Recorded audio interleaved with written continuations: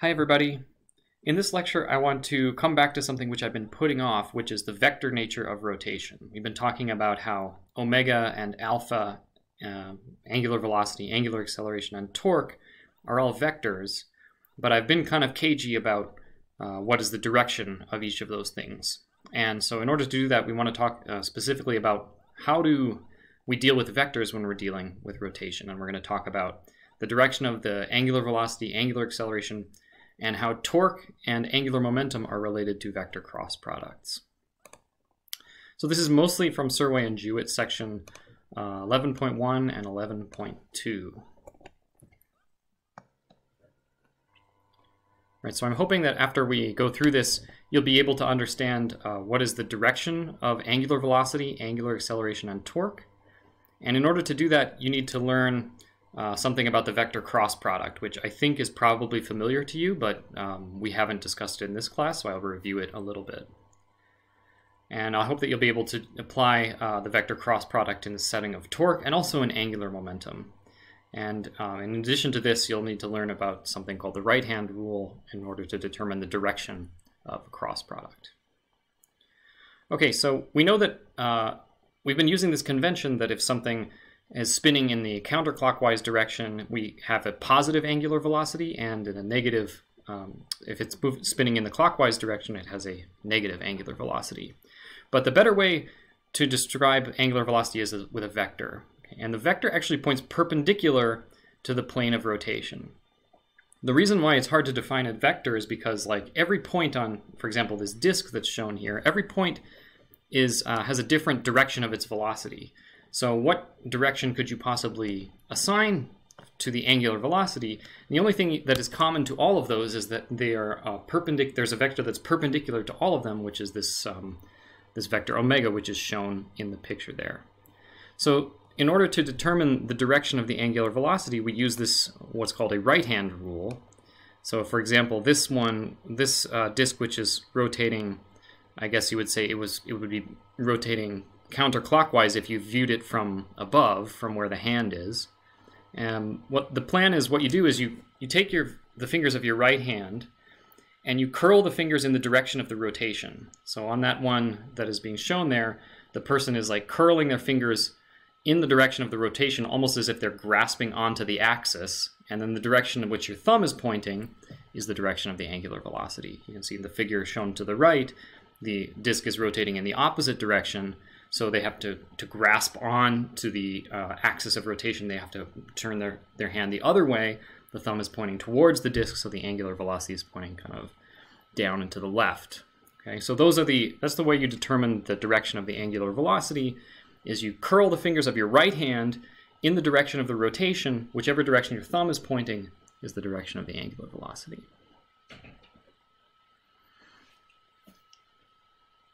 So this is a little more detail about how to do that. How about angular acceleration? Angular acceleration is also going to be perpendicular to the plane of the disk. Okay? And the easiest way that I remember it is that if the object is speeding up, the acceleration is in the same direction as the velocity. That makes sense. That's also true in linear motion, right? If something is speeding up, its acceleration is in the same direction as the velocity. So if the object is speeding up and rotating, the angular acceleration will be in the same direction as the angular velocity. And if the object is slowing down, alpha and omega will be in opposite directions. Okay, so now that part was for angular velocity and angular acceleration. The directions are given by this kind of right-hand rule by curling your fingers in the direction of the rotation. Now how about torque? Torque also has a direction. And it's a little more complicated. You know, torque is RF sine theta. It depends on the force, but the direction of the torque is not the direction of the force. Okay? And in order to really define the direction of the torque, we need to do something first. We have to do some math to remind you about this thing called the cross product. Okay, so let me remind you about cross product. There's two ways, well, there's maybe more than two ways, but there's two ways that we'll talk about in this course to multiply vectors. Okay, the first one we learned was the dot product. When we were doing work, we learned the dot product. That's where I take two vectors, I do this thing, and out comes a number. Okay, so the dot product takes two vectors and gives me a number. There's another way of multiplying the vectors called the cross product. So that takes two vectors and it gives me another vector. Okay, so dot product is different than cross product. The dot product gives me a number, the cross product gives me a vector. So C, let's say C is equal to A cross B. That's the cross product of A and B. And it's got this messy definition. So here's the definition in this green box here. If I want the x component of C, I take AY BZ minus AZ BY. Okay? And if I want the y component of C, I take AZ BX minus AX BZ. And if I want the z component of C, I take AX BY minus AY BX. Okay? So this is just a kind of ugly definition, but that is the definition of how I get the components of the vector C from the components of the vector A and B. You have to be very careful with the cross product. It's not like normal multiplication. The order matters. So A cross B is not the same as B cross A. All right, so be very careful with that.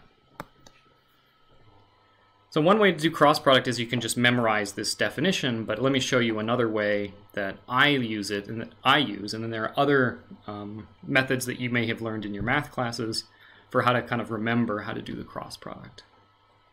Here's the way I do it. I write a matrix which is 3 by 3. The first row is I hat, J hat, K hat. The second row is the first vector in the cross product, AX, AY, AZ. The third row is BX, BY, BZ. Okay, so if it's A cross B, I write A on the second row and B in the third row. Okay, now for the first component, what I do is I take the determinant of this matrix. And if you don't know how to take the determinant of a matrix, the first thing I do is I circle the vector, the first one here, I hat, and I write I hat there. And then I cross off this row and this row, and then I take AY times BZ minus AZ times BY. So I take this diagonal, AYBZ, minus this diagonal, AZBY. That gives you the x component. Okay. Then for the y component, I put a j hat there. And I'll use the same colors. So j hat comes here, cross off this row, and then I do the same thing. Take this diagonal, AXBZ, minus this diagonal, AZBX.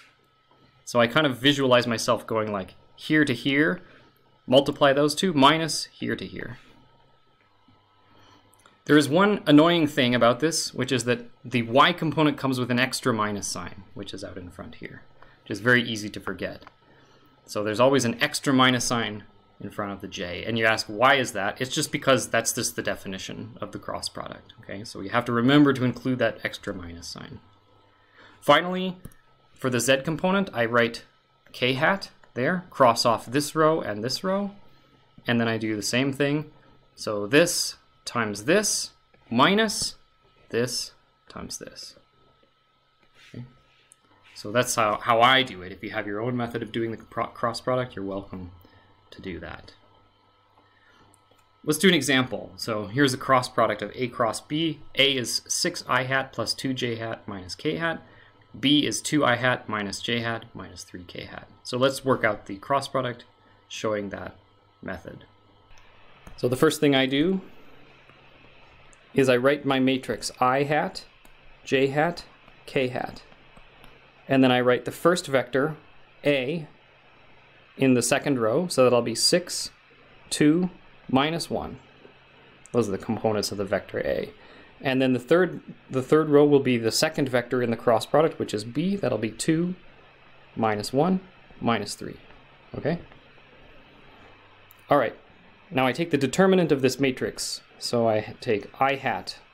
First thing, take this, cross off this row, and then I multiply this times this minus this times this. Okay, so what am I going to have?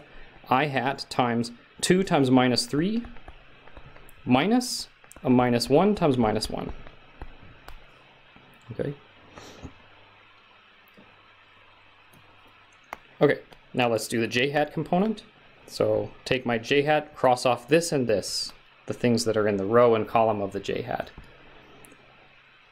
The j hat comes with an extra minus sign, so you have to remember to put that extra minus sign there, and then I take this times this minus this times this. So here we go, 6 times minus 3 minus a minus 1 times 2. Okay. Finally, the z component. Cross this off, cross this off. This times this, minus this times this. So I get plus k hat, 6 times minus 1, minus, whoops, minus 2 times 2. Okay. And what do I get here? So 2 times minus 3 is minus 6, minus 1, that's minus 7, I hat. And then I have minus j hat times 6 times minus 3 is minus 18, minus a minus 2, so that's minus 16.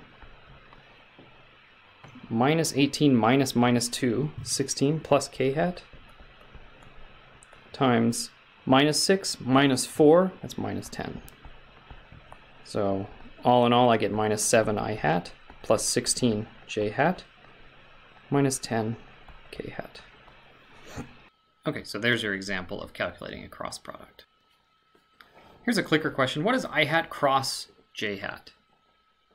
So it's a little practice doing cross products with the I hat, j hat, k hat notation. Pause the video, see if you can think about this one, or maybe work it out using that same method or your own method. Hopefully you've chosen one of these answers. By the way, 2 of these answers you can tell right away are wrong. It's because A and B are not vectors. Right? Remember that a cross product gives you a vector, so it's got to be either C, D, or E. Okay, the right answer is in fact C. So if I use that same method, the first vector is 1, 0, 0, right? I hat is a vector which has an x component of 1 and a y and a z components of 0. And the j hat is a vector which has a y component of 1 and the x and z components are 0. So if you use that same method, you would end up with I hat cross j hat is k hat. It's a generally true thing that if you take the cross product of 2 vectors, the vector that you get is perpendicular to the 2 that you started with. You know, k hat is perpendicular to I hat and j hat.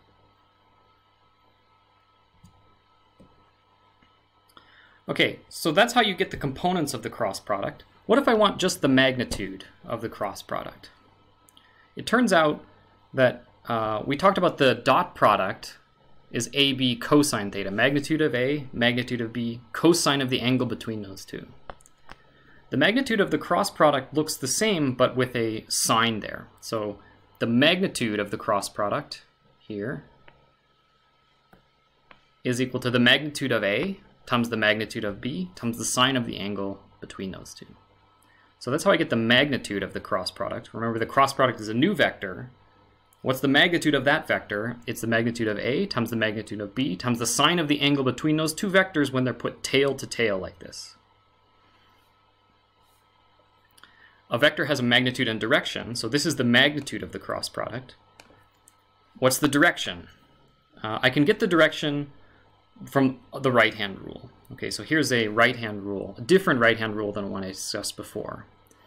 So you take, if you want to find the direction of A cross B, you take the fingers of your right hand, and it might be reversed because of my camera. So your right hand, you put your fingers in the direction of the first vector. So if I'm doing A cross B, I put my fingers of my right hand in the direction of A, just like this person is doing here, and then you imagine pushing that arrow A into the arrow B. So imagine those are like 2 pencils, and you're pushing one into the other, like curling with your fingers.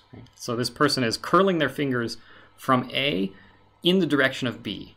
The direction of the thumb is the direction of the cross product. Okay, so in this particular example, A cross B, C, the direction of the A cross B is up, right, in the direction of this person's thumb.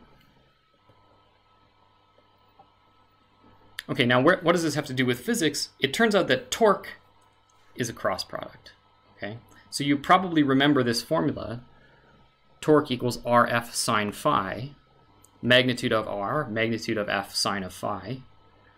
And then I just told you that for any cross product, the magnitude of the cross product is the magnitude of A, magnitude of B, sine of the angle between those two. So by comparison, you can see that torque, this thing here, is the magnitude of a cross product. So torque is actually R cross F. R is that radial vector from the axis to where the force is applied. F is the force vector. Okay? So if I want to do the torque, I can either do the cross product using the matrix determinant that I just described, or I can tell you the magnitude, RF sine phi, and then find the direction from the right-hand rule. Here's another clicker question. What's the direction of the torque caused by the force F? The axis of rotation is shown. So again, imagine this is like a rod which can rotate. I guess I should do it this way to match the screen. And I'm pulling with some force like this. What's the direction of the torque? Got some choices there. Go ahead and pause the video and see if you can answer this one using the right-hand rule.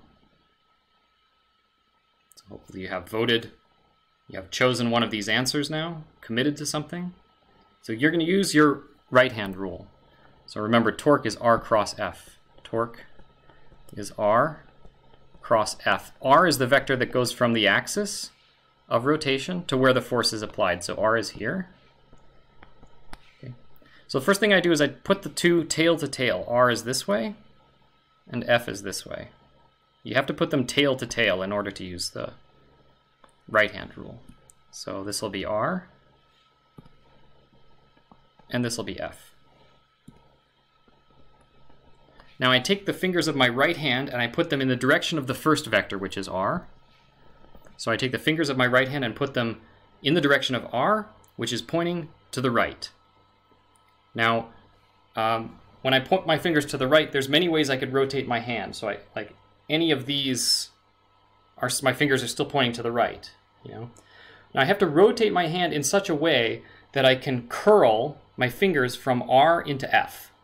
So the only way to do that is like this, right? So my fingers of my right hand are in this direction. I'm pushing the vector R into the vector F. So I'm putting my fingers in the direction of R, and imagine pushing the vector R into the vector F. My thumb is coming out of the screen. Okay? So you should get the answer directly out of the screen here. So that's an example of finding the direction from the right-hand rule. Okay, so you have now, we've talked about cross product, how to do a cross product. We've talked about torque as being a cross product, R cross F. And we've talked about how to figure out the direction of a cross product using the right-hand rule. I want to do the same thing with angular momentum. Okay, so now let's go switch from torque to angular momentum. Angular momentum is also a vector, and it turns out it's also a cross product. So let's work out this. I'm going to derive this formula. So let's do a little derivation here. I'm going to look at this quantity called R cross P, and you say, why are you looking at this quantity? It's just because I happen to know the answer, and it's going to give me something that I want. Okay, so just bear with me for a moment.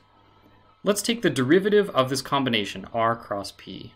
Let's do a product rule. So the first term is the derivative of R crossed with P, and the second term is R crossed with the derivative of P. Okay, so I did the product rule on that combination. Now P is mv, so the only thing I did in this line is I put P equal to mv, so that should be fine. Now this term here, dp dt, you should recognize that. Remember that Newton's second law is that the net force is equal to the change in momentum, the rate of change in momentum. So dp dt is actually the net force, external force. Okay. And what I did here is dr dt, that's derivative of position with respect to time, that's velocity. Okay, so that's mv cross v plus r cross the net force. Okay, but a vector crossed with itself is 0. Okay, you can try that out when using the definition with the matrix determinant, or you can know that, remember the magnitude of the cross product is the vector A, magnitude of B, sine of the angle between those two. If the sine of the angle between those two is 0, then the cross product will be 0. Okay, so V cross V is 0. And the thing on the right is R cross F, which is torque. Okay. So compare this thing. This is gone. I have the derivative of something is equal to the net torque. So I'm comparing this. This is net torque here on the right side is equal to the derivative of something, which is R cross P. From a previous lecture, we know that the net torque is equal to the rate of change of angular momentum. So if I compare those two things, I see that apparently I have to identify the thing that I'm taking the derivative of, L, has to be the same as this. So here's an expression for L, the angular momentum in terms of a cross product. L is R cross P. So you have two cross products. Torque is R cross F, L is R cross P.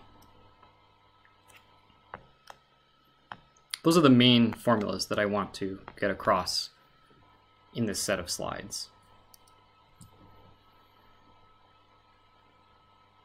Okay, same idea. If I want to figure out the magnitude of the angular momentum, L is R cross P. P is mv, so I can just plug in R cross mv. What's the magnitude of the angular momentum? It's the magnitude of the first one, R, times the magnitude of the second one, which is mv, times the sine of the angle between those two. Remember, the magnitude of a cross product for any two vectors is the magnitude of A, magnitude of B, sine of the angle between those two. So for example, suppose you've got this mass down here, which is moving that way. It has some momentum that direction. And I want to find the angular momentum from some point, some axis of rotation. So let's say in this example, the axis of rotation is at the origin there. So R is the position of the mass. You can see it's that black vector in the diagram. P is the momentum vector, which is pointing in the plus y direction. And so the magnitude of the angular momentum would be mvr sine of the angle between those two vectors, which in this case is here. Okay. And how about the direction? The direction comes from the right-hand rule. It's got to be perpendicular to both R and P, so the angular momentum of that object is actually pointing in the plus Z direction. And you can see that if you get your right-hand rule. Put your fingers in the direction of R, curl them in the direction of P. Remember, you got to put them tail to tail first. So I should put them like this. I should put R like this and P like this. And if I go R cross P, my right-hand rule, fingers in the direction of R, curled in the direction of P, I get my angular momentum pointing in the positive Z, or positive Z direction. Here's another clicker question. At the position shown, what is the direction of the angular momentum of the object about the center of the circle, assuming it rotates counterclockwise around the circle? So our origin here is going to be at the center, so I'm computing my angular momentum around that point. See if you can use your right-hand rule to determine the direction of the angular momentum of that object. Pause the video and see if you can do that one yourself. So hopefully you have chosen one of these answers. We should draw a vector R, so R is this direction. We should draw a vector P, which is this direction. The momentum at this moment is that way. R cross P, put them tail to tail. Here's P, here's R. Put your fingers in the direction of R, curl them in the direction of P. So imagine pushing R into P with the fingers of your right hand. Again, I find that my thumb points out of the screen. Out of the page. All right, so something that is kind of confusing the first time you see it is that an object which is moving in a line actually can have angular momentum. And let me try to illustrate that with this slide. So angular momentum has to be defined relative to some point, some origin. And it depends on what your origin is, whether it has angular momentum or not. Okay? So R is the vector from the origin to the moving mass. So let's say our origin is at the point A there, and this is my mass M here, which is moving to the right with speed v. If my origin is A, then my vector R goes from the origin A to the mass, and then v is this way, and you get the angular momentum around point A, or about point A, is RMV sine of this angle, phi A, which is not 0. Okay. On the other hand, if I choose my origin at point B, I have R and V in the same direction, which means R and P are in the same direction, which means the cross product of those two is 0. Okay. So you can see that depending on my origin, I can have a different angular momentum. Okay. And even though I'm moving in a line here, I still have some angular momentum.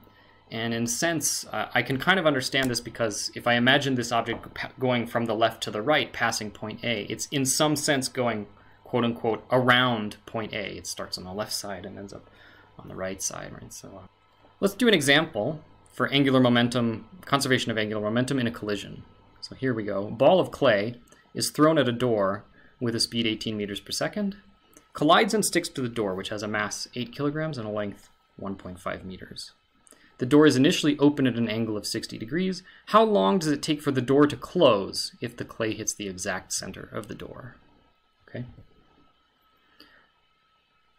So this is the picture that we have. We have initially the door is open. This is a kind of overhead view. And then the ball is going to stick to the door, and the two are going to swing to closed together. Okay. How long does it take for the door to close? So this is a collision problem. You're tempted to use conservation of momentum because you're used to using that in collisions, but you can't use conservation of momentum.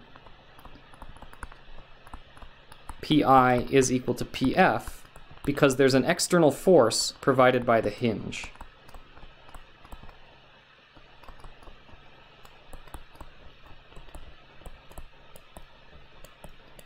Okay, so that hinge there, this guy, is holding the door in place, right? The door can rotate around the hinge, but the door can't go forward. So there's an external force. The hinge is holding the door, keeping it from moving forward in the plus x direction. And so I can't use Pi equals to Pf because we can only use that when there's no net external forces on the system. But we can use Li is equal to Lf. So our plan is going to be to use Li, conservation of angular momentum, equals Lf.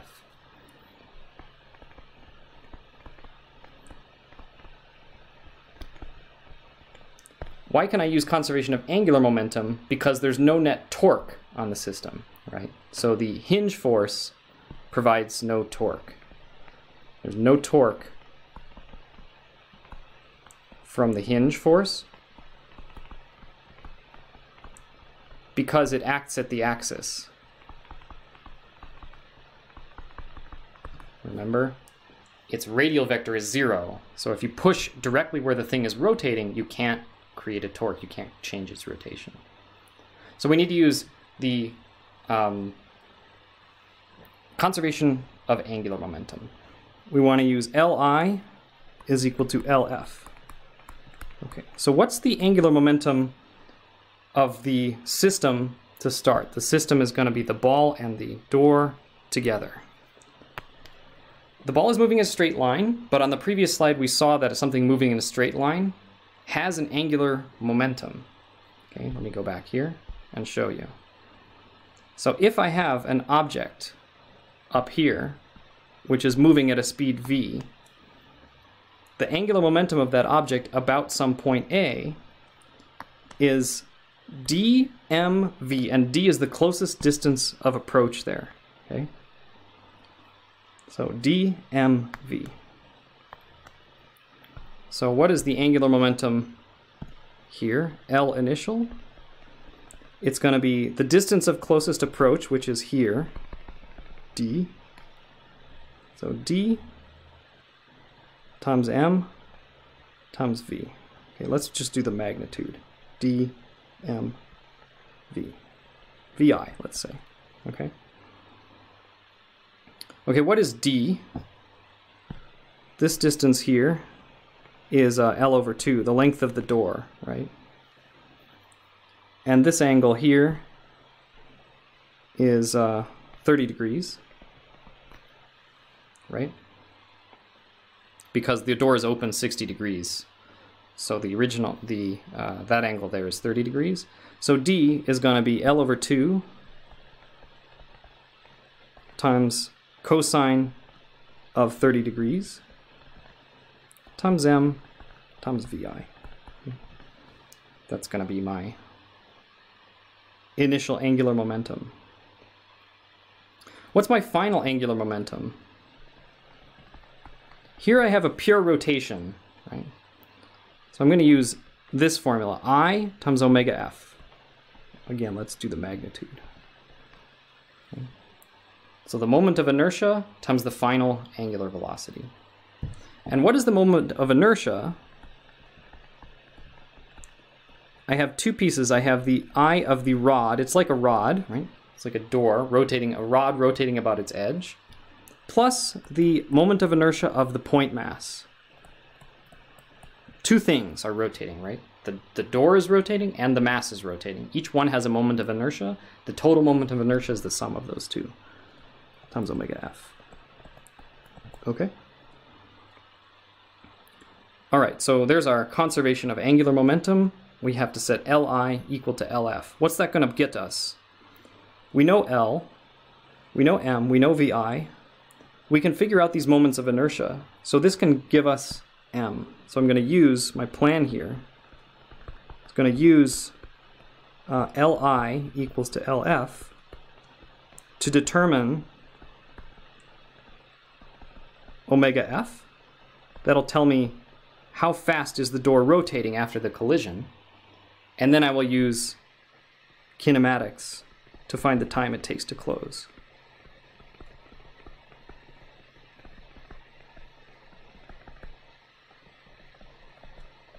Okay. All right, so let's do it. Li is equal to Lf, conservation of angular momentum. What did I have here? I had mv L over 2 times the cosine of 30 degrees is equal to the moment of inertia of the rod, which is 1/3 the mass of the door. Let's put a big M there for the door, times L squared, plus the moment of inertia of the piece of clay, which is M L over 2 squared, times omega f.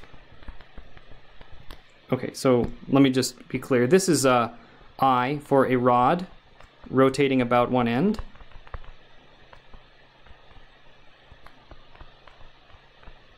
And this is the moment of inertia of a point mass. I for a point mass is mr squared, right? And why did I pick r as L over 2? Because when I think about the rotation of this point mass, it's rotating in a circle of radius L over 2. That's this distance here, L over 2. Okay? All right.